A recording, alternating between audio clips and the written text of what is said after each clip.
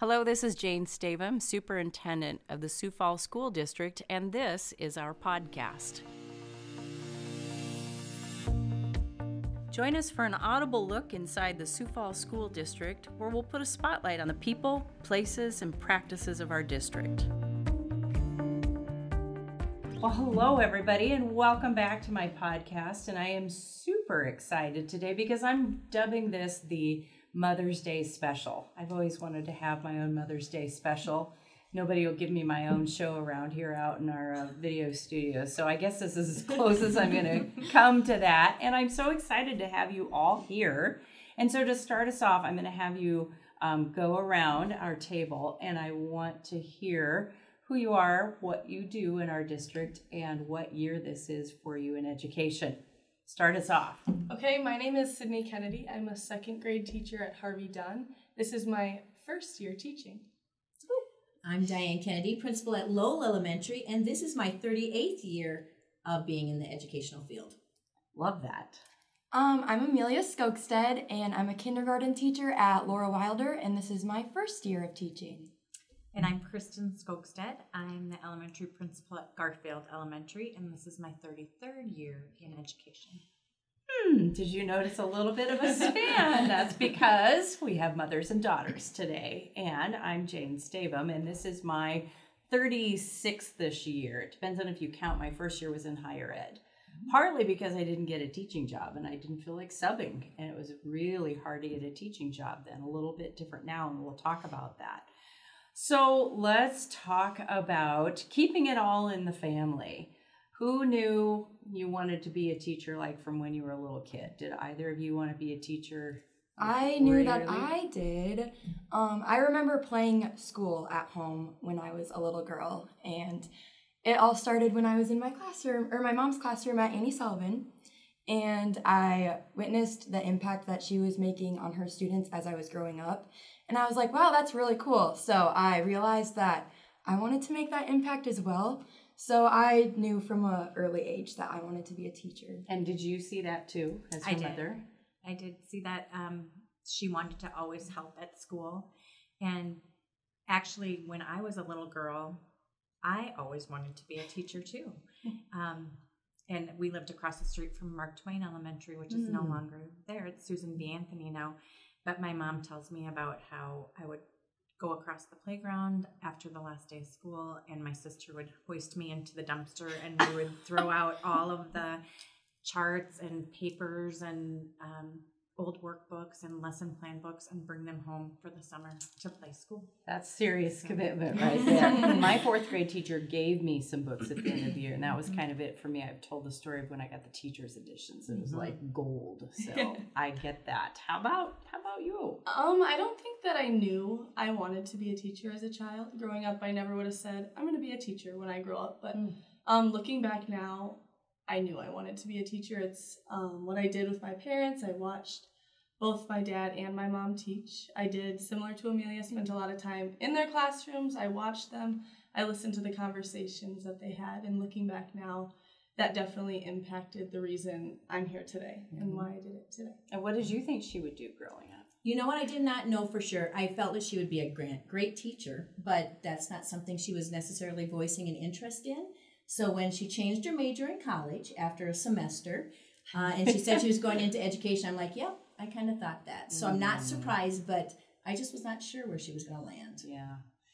As children of educators, did you ever feel a little resentful towards your parents having to share them with lots of other kids? No, I didn't. The only time when I was like, oh, is when everyone's parents were coming to volunteer and my mom or dad couldn't be there. But I also had the perks of seeing them every day in school, so that was fun. Oh, so were you at the same school? I was at the same school as my mom. She was teaching at Harvey Dunn when I went to school. Was that ever not a good thing?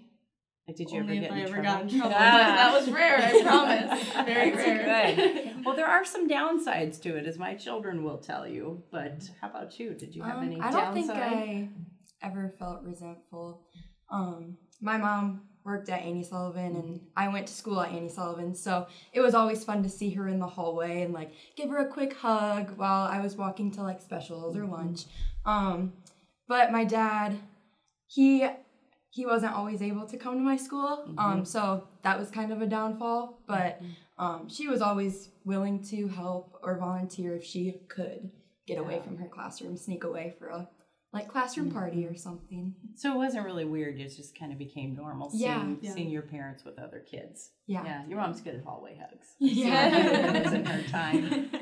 Well, I think it's just so fascinating to think about the dynamics now of being at a point in your career where you're leading buildings and, you know, kind of being probably closer to the end of your career. Some of us are closer than others with the retirement coming up for Diane. But looking at what teaching was like when we started and what teaching is like now for you. So as you've kind of had conversations this year, probably over the dinner table or at family gatherings, what are some things that you've talked about that seem like maybe they're different now than when we started our careers versus how things are right now? Have any of those things kind of bubbled up in your conversations?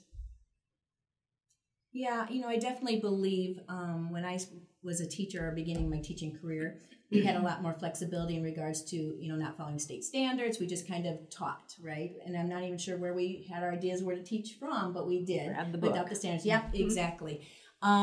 I think the dynamics of kids' behaviors have changed a little bit. And so we have lots of conversations about that in regards to, you know, what happened today, what are you going to do differently, or what did you learn from this today? So I think we have a lot more conversations about that than what maybe I would have been thinking about earlier in my career. Yeah. How about you?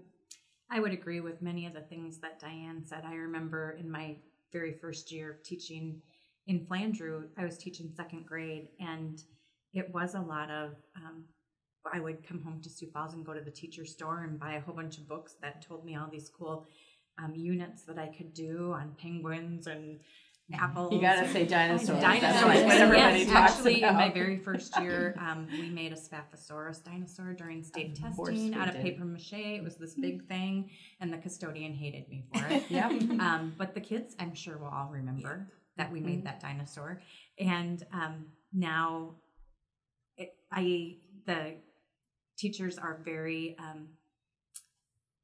cognizant of the state standards, and they know what kids need to learn to be able to go on. Not that we didn't, but it wasn't such a pressureful thing. That's not probably even a word, but I just agree with that. And the student behaviors are definitely a little different. I did have one student who I remember him standing on his desk and holding up something to put on a wire that I had in my classroom, and that was about the most extreme behavior. So and that's a little different. I had some extreme behaviors at the very beginning of my career, and I often wonder, like, why did I stay? And I think it was because I had such a good team of people around me, and that's probably one thing that's the same for both of you. But you said something that's very different from when we started teaching, and that's just being able to get stuff and ideas and connecting with other educators. And that's the internet, because this really dates you, but we didn't have internet when we started to teach. We had school stores and places you could go and get magical, bulletin board edging and, some of the fun stuff. And my standby was Mailbox Magazine. Thing arrived. I still have some Mailbox Magazine. Yeah, I think I have I had a paragraph that got published in one, so that was nice. Very it was like having a journal article or something. It was just my idea. Tell me about, how do you communicate with other teachers, maybe even beyond our district, or what's your go-to places for inspiration? I would say that my favorite thing is we have weekly collaboration with my kindergarten team, and I just love getting together with them and just talking about what's going well, what's not going well, talking about data that we have found and what we can do to improve that data. I feel like that collaboration time is a key piece to helping our kindergartners grow. I also really like being able to communicate with other teachers in the district. Not just at my school, but the new hire academy was really nice because we were able to talk to other teachers from other schools and see how are your kids doing in writing? Ours are really struggling. What are you guys doing to make it better for them? So that was also really nice and helpful as well. That network thing is so important. I think that has a lot to do with kind of the longevity of our careers when you kind of come in with a cohort or some familiar people. Maybe you were in school with them, but it just helps. Safety in numbers sometimes makes a big difference. What's some of your go-to things, maybe for your materials or your bulletin board ideas? Where do you look for those? Again, like Emilia said, there's collaboration. I have a wonderful team. They have a ton of background and experience, so I got a ton of ideas from them.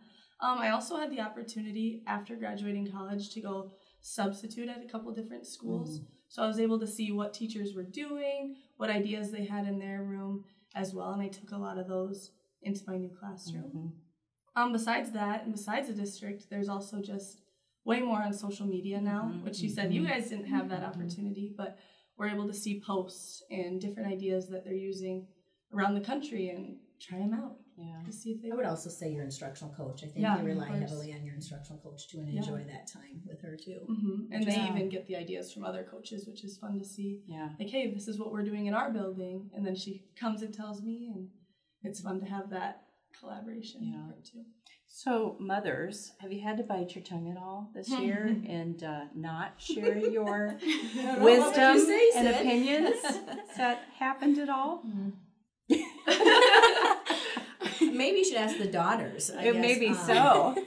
You know, I think she's done a really good job asking for my opinion, but she also knows that, you know, she's willing to listen to it, but she also has her own mind and her own philosophy of what she wants to do in her classroom. So I think we do a lot of bouncing ideas off of each other, but I think ultimately I feel like she's strong enough and confident enough that she'll make her own decisions what's best for her kids.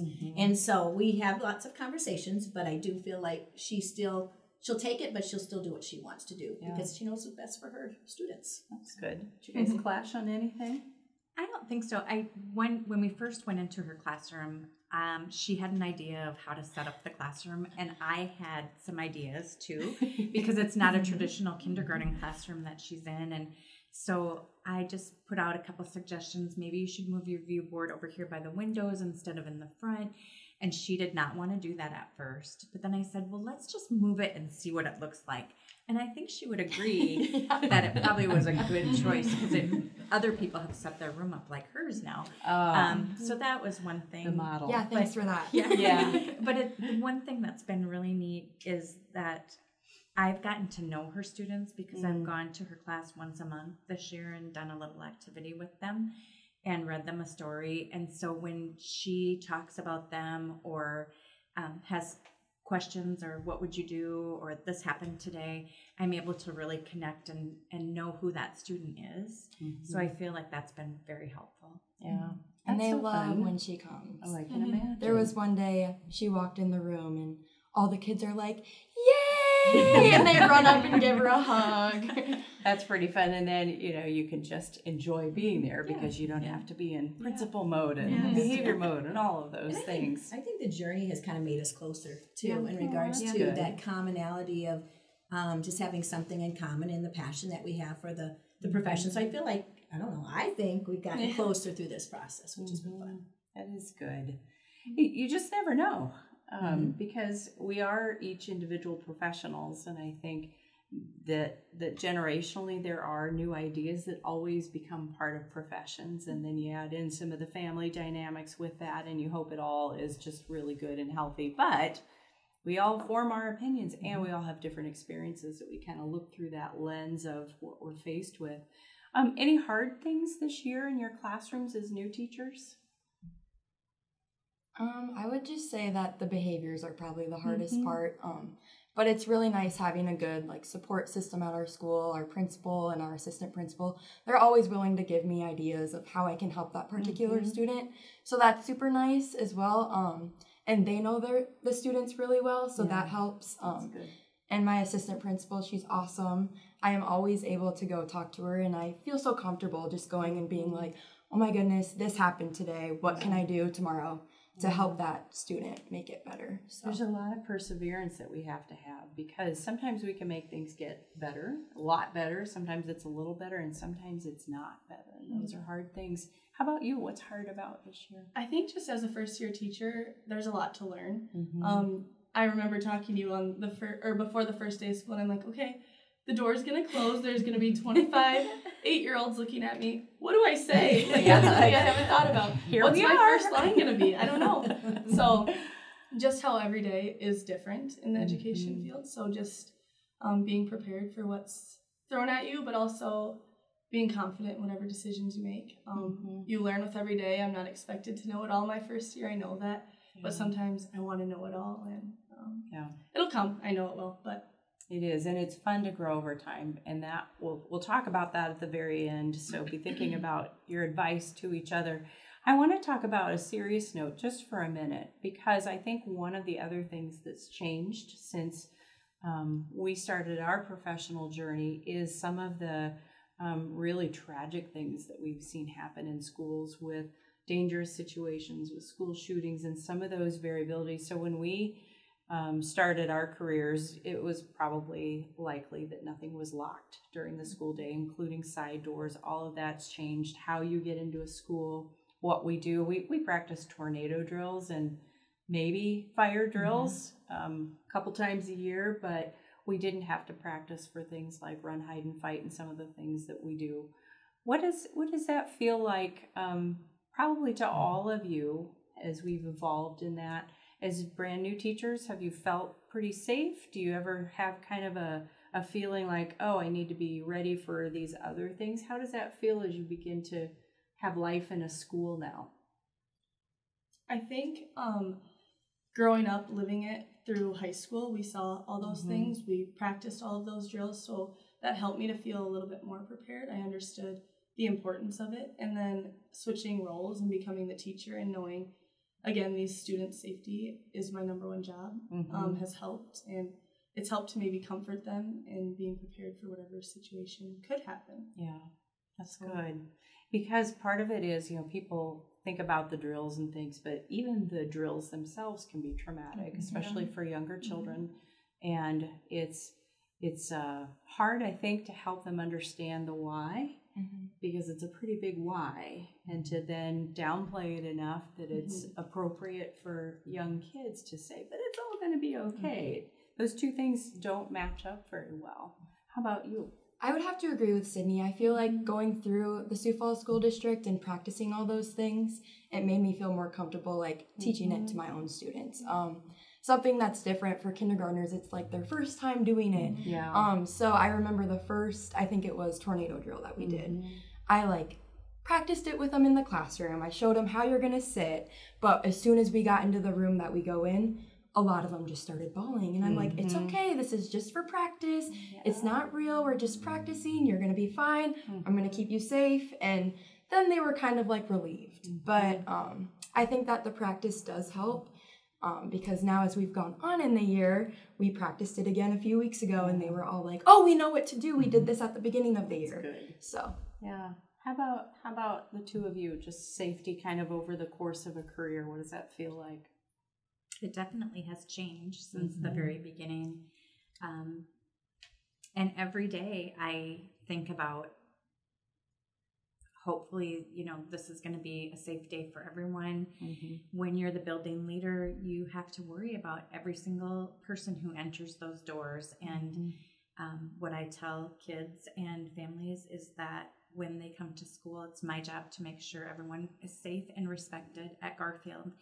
And I take that very seriously. So it is a big job. And to just we had a fire drill today, and we have new clericals, so they didn't know we were supposed to call the Midwest Alarm Company. So we didn't blare the alarm.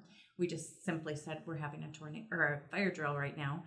And as we walked out, the kids knew that it was different because they weren't hearing the blaring fire drill. And one girl said, I kind of like it this way because it's not so, it's very calm. It's not so chaotic. No one's yelling. And I thought, that's very true. So, I don't know. Yeah, it's a weight. It is. Yeah, it's a weight that we carry. For sure. It's the same thing. I understand the importance of it, but it's sad that we have to do it that way. I do feel fortunate being in the Sioux Falls School District. I think we have so many systems in place that it takes, although we have a big role in our building to make sure that everything runs smoothly, it's nice to know that we have a district behind us that comes along beside us in those events. So it's not like, I feel the importance of it, but I also know that I have someone there to support me. Yeah. And so that's a huge load off a person's mind. That's good. Well, those are really serious things. And as you start a career, I always think, the reality of knowing about having to do those things and then being faced with small children who are looking at you like, what is this? It's a lot. So good job to all of you. And hopefully we won't have to ever need those things. When you think about the mindset of kind of the newest generation of professionals, maybe compared to the way some of the mindset was when we started our career, it's a little bit different. It's much more common now to change jobs more frequently. It's a whole bunch of things to choose from, and now you add remote work into that as well. When you are thinking about the longevity of your careers as you just start, what is your mindset towards teaching? Do you think of it as a lifelong career? Is it I'll see how this goes for a few years and then make up my mind? What do you think? I definitely think I'm in for the long haul. I love seeing my kids every day, and if I wasn't in this career path, I would think like, oh my goodness, I would look back and be like, why didn't I become a teacher? Why didn't I stay in education? And just seeing the smiles on my kids' face just warms my heart every day. My mom came last week and we talked about lollipop moments and what those moments mean. And my students always come up to me and they're like, I just gave you a hug. That was a lollipop moment, because we talk about ways to fill your bucket and give those lollipop moments to people, being kind and stuff like that. So just seeing my kids, I don't know what I would do if I wasn't in this career path, or if I decided I was going to go in a different career path. Lollipop moments. I gotta hang on to that. That's new to me too. I like that. That's good. What's your mindset? Yeah, just with what she said, every day is exciting. Even if I wake up one morning and I'm like, ugh, I'm tired today, or my breakfast wasn't very good. And then the kids, then the kids, I'm making her breakfast. The kid walks through the door, a couple kids come through the door, and they run, Miss Kennedy, and immediately your day's better. And I can't imagine a job without that. I can't imagine a job where every day is not different and exciting. And with this job, I do get that. So I feel blessed, and I do think it'll be a long time for me. I don't know. You always say that you're being an influencer or something. No, I'm No, kidding. I'm kidding. But that is part of the mindset right now is, well, I'm gonna do this just long enough, and then I'm gonna go do this other thing that's kind of related and kind of not it. And people can. I mean, the avenues for doing that now are just so different. You'll have that discussion later. Great. I can just hear this when I get home tonight. No, I know she has not said that. But one of the things I think that's unique about our profession is we have this group of kids, and we start the year and we end the year, and then we hand them off to the next person. And a lot of the satisfaction from the impact that we have on the lives of our students doesn't happen until later. And so this last fall, I got a random phone call, and it was one of the kids that I had as a sixth grader. She's now in her 30s and, has children of her own, and she and her dad were randomly talking about the day, and they're like, let's call Mrs. Stavem. It was the best thing ever. But, I'm not going to just run into her at Target. She's in another state. She's, an adult. And so much of what we do happens later, and sometimes they come back and tell us, and we get to find out, and we have those magical moments. But sometimes we go on to the next group and we don't know for a little while. How have you been impacted now by kids that maybe have come back and told you what that looked like? Well, I have a couple things that come to mind. We were at a SDSU football game a couple years ago, and all of a sudden these two people came up to me and said, Miss Muth, is that you? And I said, yep. And they said, do you remember us? And I looked at them and they go, it's Nikki and Kyle from Flandreau. They were in my very first second grade class. Oh, wow. They're now married and have 4 kids. And so they wanted to get their picture taken with me, and they were going to share it with some other kids. So that was one. And the other one was a student that I had at my first year here in Sioux Falls in 3rd grade. And he was a student who needed a lot of extra love and support, and I always thought he's either going to go this way or he's going to go this way. Kids thought he was a kind of a bully to them, and he cried on the last day of school, and I cried right alongside him. And when he turned 30, he had written a blog post, 30 for 30, and I was number 5, and he sent it to me. And I thought, okay, he made the right path, and he is now a principal in Oklahoma, and I just love catching up with him. Yeah, so, that's good stuff. Yeah. You had anybody come back? Well, yeah, we were getting ready for my retirement party. It's like getting ready for a graduation, actually. It is. And so I was looking through my drawer of notes and keepsakes and all the composite pictures over the years. And Sidney was doing that with me, and we were reading some of the letters or whatever. And last year out of the blue, I received a letter from probably one of my shyest pupils I ever had early on in my career. And it was the longest letter, and it was so sweet. And it was so interesting to see what she picked out that she remembered. And she talked about how I've been intending to write you many years, and I just kind of get busy with life. And she's a teacher herself in Madison. And she said, and then today was the day that I wanted to write about you, or write to you. And so Sidney read that letter, and it was kind of fun for her to kind of see what a student thought of her mom as a teacher. I would hope that you thought that was kind of cool. Well, I would say, too, even growing up, I had a lot of people my age, just above me, that had my mom as a teacher, or even my dad as well. And then we'd get to like Washington High School, and they'd say, "Oh my gosh, your mom's Mrs. Kennedy?" And I'm like, "What about me? Like, I'm Sidney." I'm always Mrs. Kennedy or Mr. Kennedy's daughter. So those things you have to keep, and I'm sure your mothers have told you this, but the little notes and the little things that you get, thank you cards, all those, put them in a special place and keep them. And I even kept a journal when people come and tell me this great thing that kids did. I made them write it down. I just found it the other day, and I didn't even realize I still had it. It was in a box that I unearthed. But those mean a lot. And sometimes we don't know how much they're going to mean when we're earlier in our careers. You said something, I was going to come back to it. It was the keeping, I'll come back to it. This is what happens to you. When you, yes, that was it. Thank you. Yes. I always have wanted to, when you're talking about getting ready for your party, you know, when you go to a graduation party and you see the frame that has all the school pictures from K through 12, I wanted to do it for all of my years. And I think we had are you doing that for all? Yep. 38. I don't know if I have every composite. I want to start from when I'm in kindergarten. Oh, no, I don't have that. Like kindergarten through age, whatever I am when I hang this up. I have to tell you, it's a school picture from some of her hairstyles. I was like, I think that will be a treat to see. Perms. The attire that was big when I was teaching were jumpers. Oh, yes. Yeah. I have Did you have jumpers some of those? Yeah. Yeah, and in my office, I have my Mrs. Skogstad's Wall of Fame, and it's all my composites of the classes that I taught. And it's quite the talking point when kids are in there for either good behavior or not so good behavior. But they'll go over to the wall, and they'll be like, "Look at your hair. Yeah. You were alive in the 1990s?" Yes, I was. Very much. How old are you? I have a new coaster that says, "I get a kick out of telling the youngsters that I grew up in the 1900s. Kind of puts it in perspective in a new way.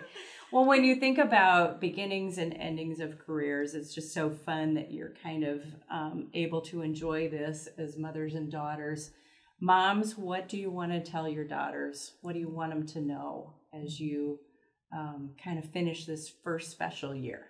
You won't ever get another one like this. I've told her all along to enjoy every minute of this year because this class is very special, and they always will be very special to her. When I looked at the pictures of her starting school in the Sioux Falls School District as a kindergartner, and then on her first day as a kindergarten teacher, that's awesome. It was amazing. But I have told her all along, you're going to have hard days, and you're going to have more excellent days than hard days. And you're going to have days when kids are hard, and you're going to have days when adults are tough. And just always look for the best in every moment, and know that tomorrow is a brand new day, and you get to try over again. Yeah.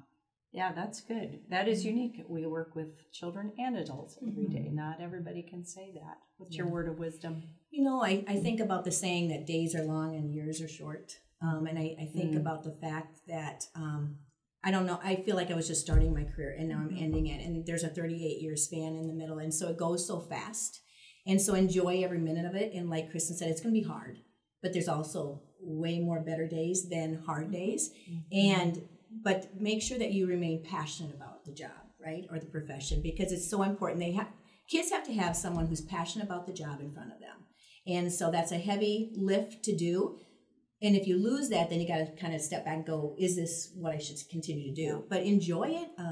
It is the most rewarding job, and to know that you're influencing so many kids.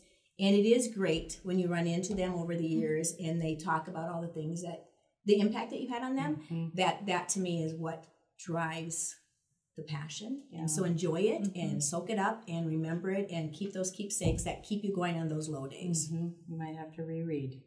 Yeah.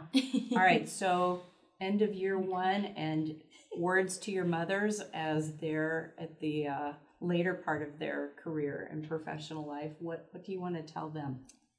I just want to say thank you for always being there for me on my hard days, on my good days. You're always someone that is able to talk to me about anything that I'm going through, not with school, but with anything in life. And I just love looking up to you because you're an amazing woman, and I strive to be as amazing as you are. So. Well said. What would you like to say Yeah, to you your still mother? follow. What she said. Yeah, ditto. Okay, no, I just lost it. I had something in my brain. I think that it's very special. I think that no one understands what I do every day like you do. So having you in my corner and being able to catch up with you, and you get it. You understand what I'm doing, so that's been amazing. So again, thank you. You've taught me so much, and maybe in times you don't even know you're teaching me what you are. That's felt lucky, and I feel blessed to have that. Not everyone has what I get to have, and I think that you should be extremely proud of everything as you close this door and I enter it. I hope that I can live up to everything you've done in the district.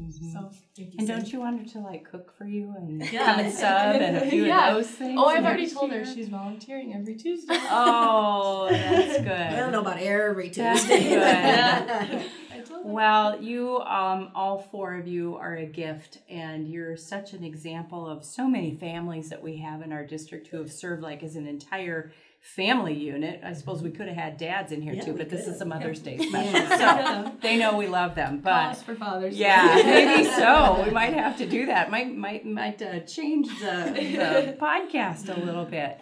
I had two sons. Neither of them went into teaching, and so you are very lucky to have each other. And I think when we think about the future of our profession, I've never been more encouraged. And I have seen both of your classrooms and have seen you with children, and it's a beautiful thing to see the next generation come in so successful. And we're just proud that you chose to be in Sioux Falls for your career. So thanks to all of you. And when we look at the exponential effect, all of the children that just the four of you sitting at this table have impacted, it is humbling and mind-blowing at the same time. So happy Mother's Day, and enjoy your upcoming Sunday together if you're spending it together. Yeah, thanks. Thanks It's coming Sunday. You got 2 weeks. You got 2 weeks to get your Mother's Day in order. So, helpful hint from the podcast. Helpful hint for everybody listening. Go get your cards and flowers.